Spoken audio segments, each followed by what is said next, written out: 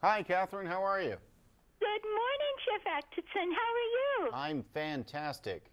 Oh, thank you for visiting with Living the Gourmet.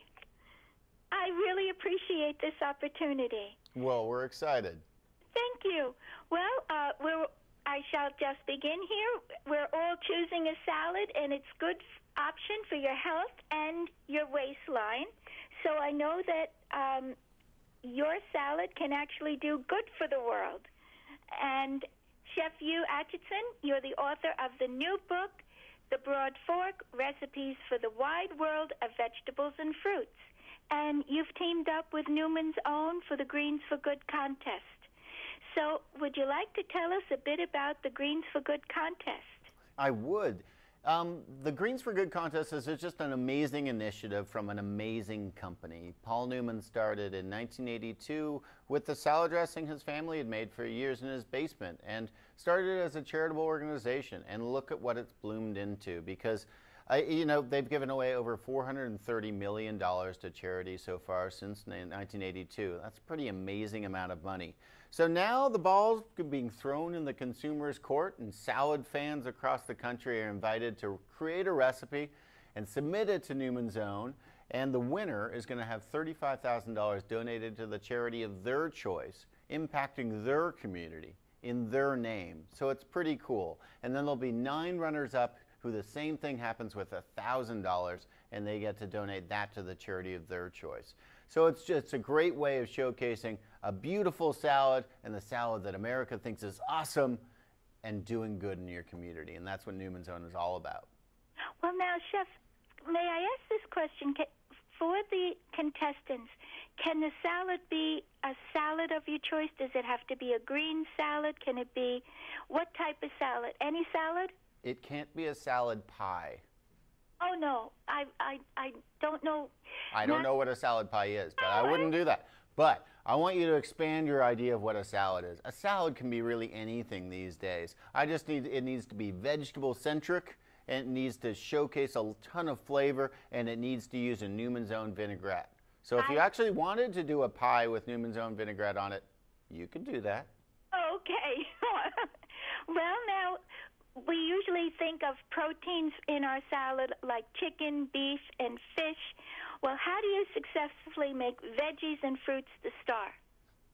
I think you just reduce the amount of protein and more expensive meats and things like that are in there. I think that the salad I created in this instance is a roasted carrot salad with avocado and charred scallions, and then it's got some beautiful California almonds and sesame seeds, the carrot tops, some parsley leaves, and then it's got a consummate amount of Parmesan Reggiano grated on top. And it's dressed with Newman's Own balsamic vinaigrette, which the synergy between the carrots and the balsamic are so good. They both have beautiful natural sweetness going on. So that's the type of salad I love. And I mean, but I want salads to be really a reflection of what's in the market, what's available around you, and what farmers are growing and showcasing at farmers markets around your individual community. And I think Newman's Own can just help in that regard. And they can help even more with the winner who's going to win $35,000. So it's pretty cool. That sounds wonderful. Well, what salad are you creating for us this morning?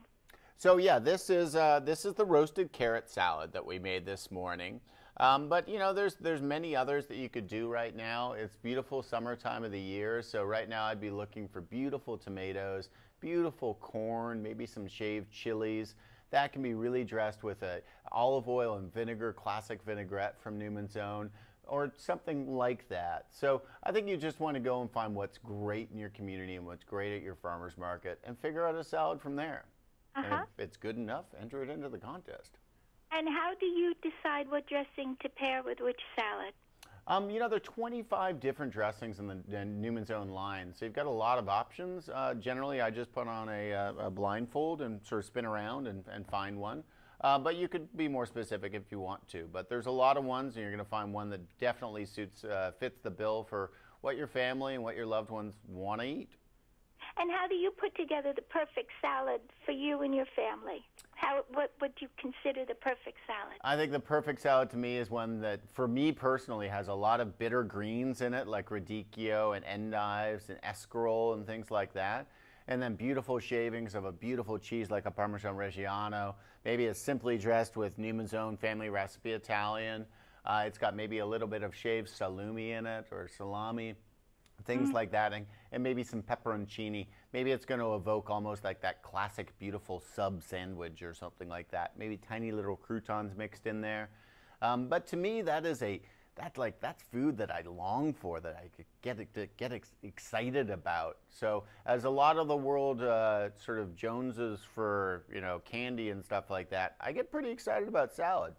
Oh, and your imagination is your limit, right? That's right. And my imagination, well, you know what? I'm still learning. It learns every day, so it gets a little bigger.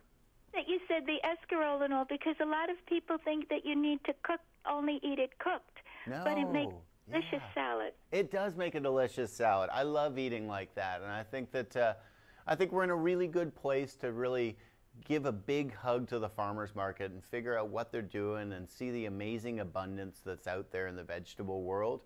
And it's time to make it into a salad.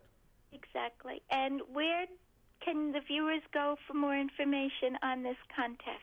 Everybody can go to newmanzone.com/greens4good, and entries need to be entered in by August 21st, and then we're going to have a look at them and do a lot of salad eating and decide on the winner. Oh, I think you're going to have a lot of contestants, and it's for a wonderful cause. Well, thank you. Yeah, I think so too. It's for a cause that's whatever's great in your community and whatever is a fantastic charity that you think needs support. Well, thank you for visiting with Living the Gourmet Chef. And I look forward to my viewers going and entering this contest. And I can't tell you what a pleasure it was to speak with you today. Well, it's good to speak to you, Catherine. Have a great day. Thank you very much, and same to you.